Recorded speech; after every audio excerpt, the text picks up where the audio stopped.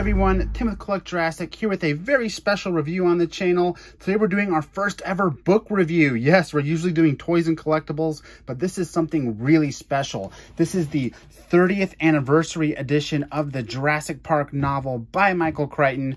The book that started it all, and this edition of it is so cool that I had to review it on the channel. A huge shout out to Folio Society, who creates this edition, for sending me this book in order to share it with everyone today. You're going to see just how awesome this is.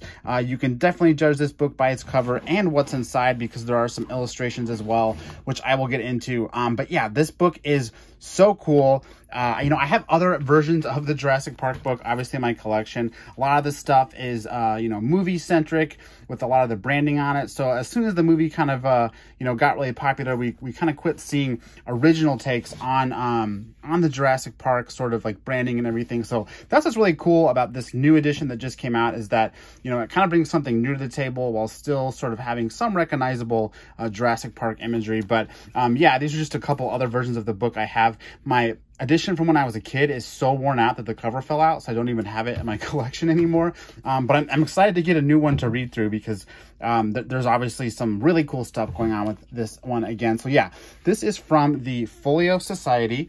They are a publishing company that does cool editions of all kinds of books, but obviously the Jurassic Park book is what we want to look at. The book itself comes with a slipcase that you can actually put the book in, and to kind of keep protected on your shelf. It has this cool sort of like scale, dinosaur scale print on it. It's really cool. It goes all the way around. So kind of a nice little high-end touch for you there. And then, yeah, the book kind of slides in and you can see the binding with Michael Crichton, Jurassic Park, Folio Society.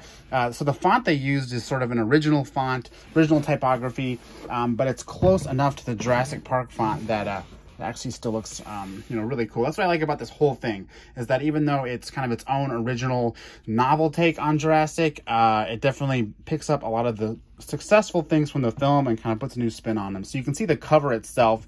We have two velociraptors here. They're definitely looking like a little bit like Jurassic Park velociraptors, right? The coloration matches what's in the actual book, the description, not the film. You can also see a little bit of plumage up here, which was always cool to see with Jurassic. It's a wraparound print. So on the back, you can see another raptor back here. It looks like he's trying to eat some, or he's trying to sniff a footprint. So we also have like a little, like a button here with a date on it. So all this stuff is just like little hints from the book. It's been about a year since I've read the book, so forgive me if I don't remember every detail, but there's also a little fence visible here, and you can actually see they use the 10,000 volt thing from the movies. So there's kind of some nice little movie touches in here as well. So the book itself, obviously I'm not going to go ahead and read you every page of it, but it's all here. It's got all of the diagrams from Crichton for the this little deal, the fractal on every chapter, like the original one does. And it also has like a table of contents too, which we'll get to. But let me start kind of from the beginning. And again, don't be worried, I'm not going to read you this entire book. But you can see that the inside does have another nice illustration here. That would be the broken egg with little tiny baby velociraptor footprints walking away. Very cool. I think the back is the exact same thing. So we all know that scene from the movie, and of course it's a part of it is in the book as well.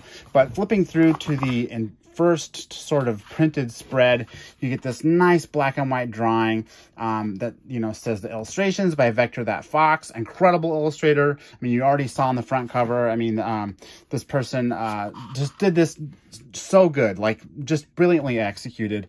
That perfect mix between like original novel concepts and sort of what we have grown to love about the film. You can see this nice vista here with some large herbivores grazing, sort of a little bit rougher Welcome to Jurassic Park sign.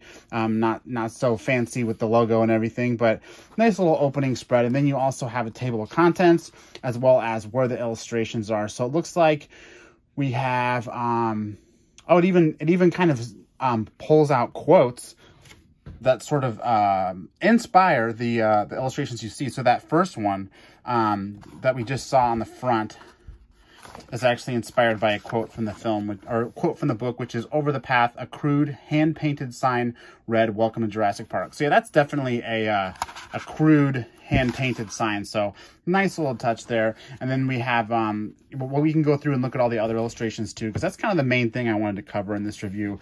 I'm not going to read the book, but I think we all are really anxious to see the illustrations in this beautiful edition of the book. So we can go to page 40. Which looks like it's, let's see, it's back here. And we have, oh, this is a great scene. Terrifying scene. Probably one of the darkest scenes in the novels and films combined, which is, I'll read the quote. "Around the rim of the bassinet, 3 dark green lizards crouched like gargoyles." So we know they're not gargoyles. They are Compsognathuses, and they are literally eating a baby, which is pretty disturbing. You can see in the illustration detail, like they even have little bits of meat on them. I know in the actual written word, they have like blood on their noses too. So pretty dark, all illuminated by a flashlight. I love the shadows in the background. That's just really, really cool. It's just, yeah, it's just a kind of a creepy vibe they got here. It feels very survival horror. You got a storm on the outside too. So that's our first illustration, and quite a dark one. I mean, just to have this scene sort of come to life, you know, if you've read the book, it's definitely in your head and disturbing, but seeing an artist take on it kind of adds to the terror. Our next illustration is on page 128. So we'll skip ahead a couple pages to that. And we have the lab. I actually don't think I've seen this illustration before. I know a lot of these marketing materials for the Folio Society edition were online, but you could kind of get a sneak peek. But I haven't seen this one. Looks like we got Dr. Wu working in the lab.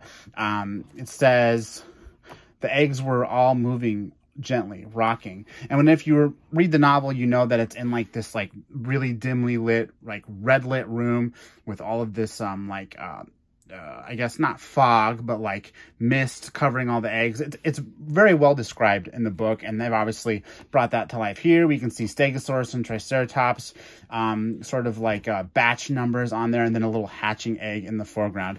I kind of like for both of these first illustrations how we sort of have like a hand in the foreground. See how there's like the hand of the holding the egg, hand holding the flashlight. So kind of like a consistent perspective. You can see all the scientists too, like it's busy, just sort of like the scene in the film, with a lot of scientists going in and out. So that's a fresh illustration. And then we can head to the next one on page 161, which is right here. I love this one too. Again, with that sort of foreground idea with, you know, we have characters in the foreground and then something of interest in the background. This is the sighting of the Dilophosaurus. This is probably, you know, going through this, probably my favorite illustration, because what you do is you get a nice look at that alternate coloration of the Dilophosaur that wasn't in the film, this like bright yellow and the red crest with the leopard spots.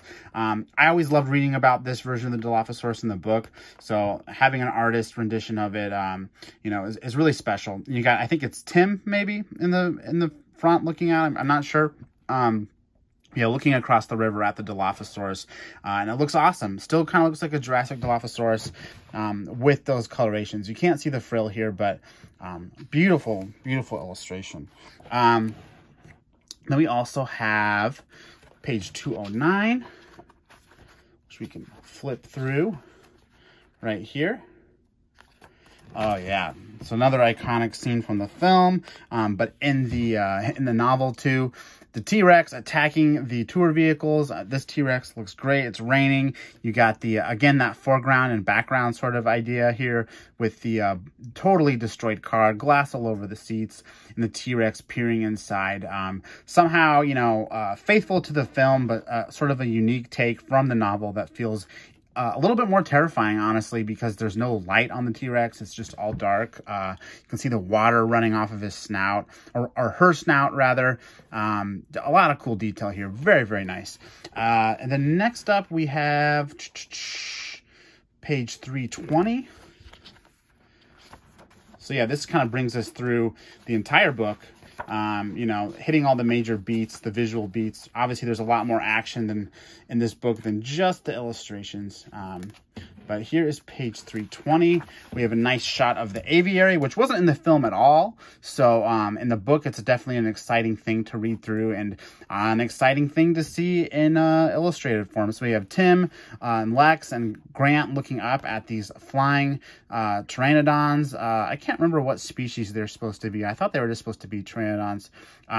But you can see them diving at them. You can see the shadow of the framework of the aviary on the ground. And you can also see all of the guano or, you know, pterodactyl poop all over the structure too, which is mentioned in the book.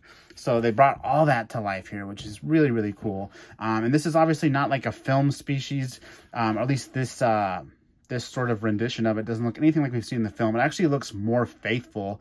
I love the little teeth pointing out on the beak too. So this is a cool one because, again, it's showing something that's not in the film. Let me just read that quote of what it's supposed to be here. He looked up and saw an enormous dark shape gliding above them. So that's what this is supposed to be. Then our final illustration is on page 368. So let me hop to that one. Oops, a little too far. We have some night vision with that foreground and background. The text is the dinosaur was now just a few feet away from him. So this is obviously the kitchen scene brought to life in novel form. It looks like he's using the night vision goggles from the tour vehicle. That's something that happened in the book.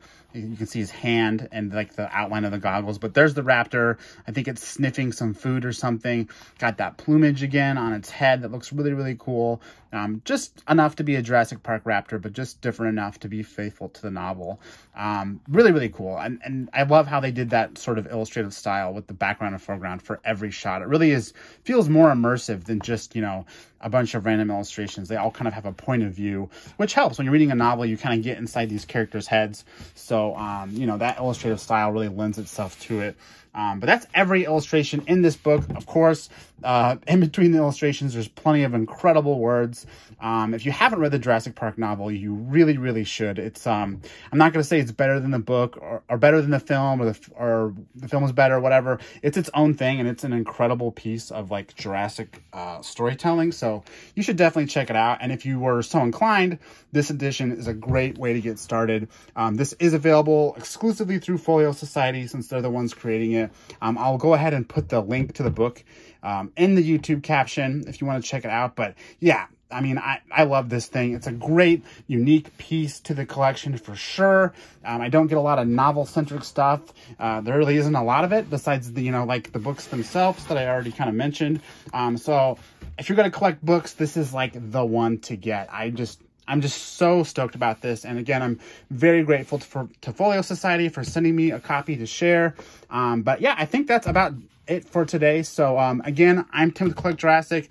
Please go ahead and subscribe if you like to, you know, see more reviews of Jurassic stuff. Maybe not books, but more toys and collectibles. But yeah, thanks for watching, and I'll see you next time.